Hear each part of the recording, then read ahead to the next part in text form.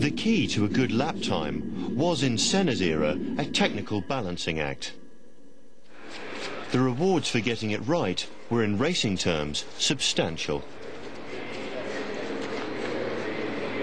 Lowering the car 1 millimetre, which is less than a 16th of an inch, would make the car go several tenths of a second quicker. At some circuits, maybe as much as half a second quicker a lap. So all competitive teams would be running their car absolutely on the limit of as low as they possibly could. If anything unexpected should happen to reduce the ride height to below the critical setting, trouble would be in store for the driver. At exactly 11.0 seconds into Senna's 7th lap, something had reduced the ride height of the Williams. Television viewers saw an explosion of sparks, indicating that the car was indeed touching the ground in the middle of one of the fastest corners in the whole of Formula One. What was it that was causing Senna's car to scrape along the ground that day in 1994? In the case of Senna's accident, there was a bad incident at the start. So it was decided to start the race behind the safety car. Now, the safety car is just a road car driven at reasonable speed, but way below anything that a racing car would ever do. The race at Imola was only the second time a safety car had been used on a dry track in Formula One, and it played havoc with the cars crawling round behind it. The tyres cooled down from their normal hot racing temperatures, causing them to contract, and it was this that caused the drop in the oh-so-critical ride height. It would normally be just skating, just touching the ground in those places, on those bumps. Well, of course, with the tyre pressures down by maybe 25%, the movement in the tyre was maybe up by 4 or 5 millimetres. And when the skid, which is metallic, hits the ground, rather than having a huge grip that sticky racing rubber has, and is being pointed in the correct direction by the driver, you have it's just like a ski.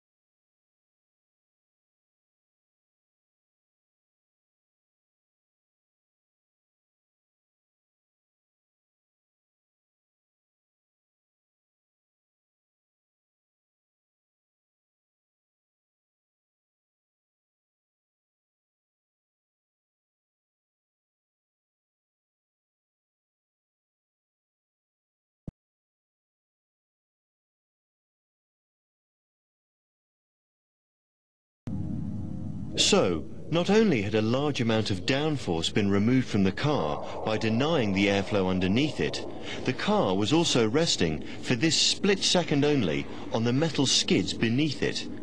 The car was suddenly unable to generate the grip it needed to get round the corner. At 11.2 seconds, the back of the car stepped out. With lightning reactions, Ayrton Senna steered into the slide a tenth of a second later. The front of the car gripped and turned it to the right.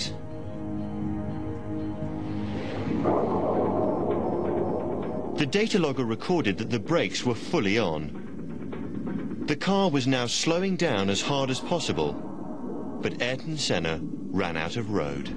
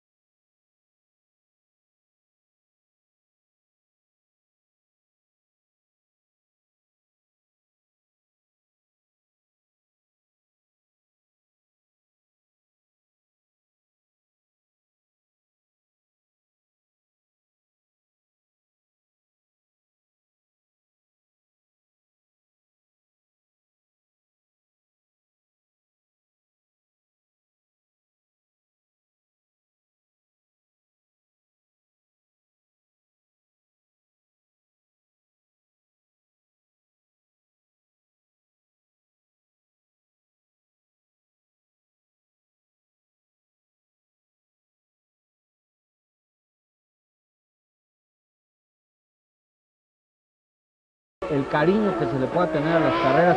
Decían, por ejemplo,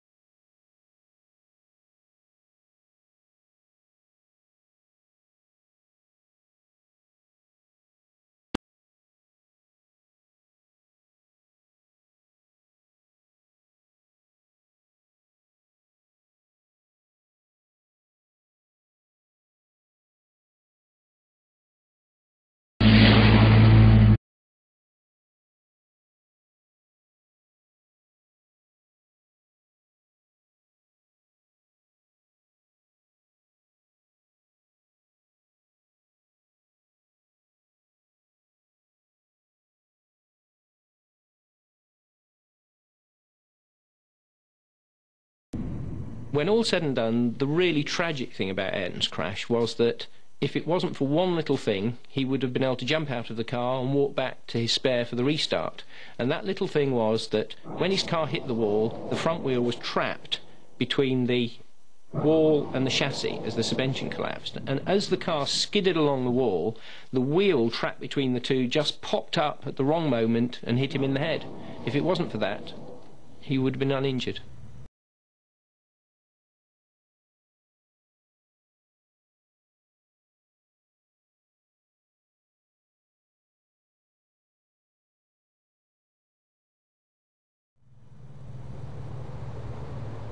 Senna died just over 4 hours later in hospital.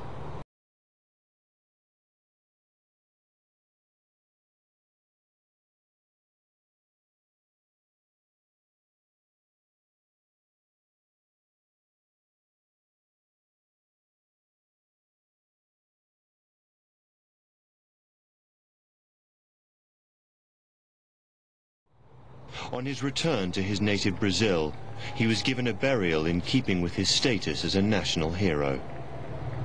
Fans flocked to pay their respects, and his country declared 3 days of official mourning. The lessons learned from his accident changed the sport forever, and without a doubt has saved many a life since. It is perhaps a fitting legacy to a great man.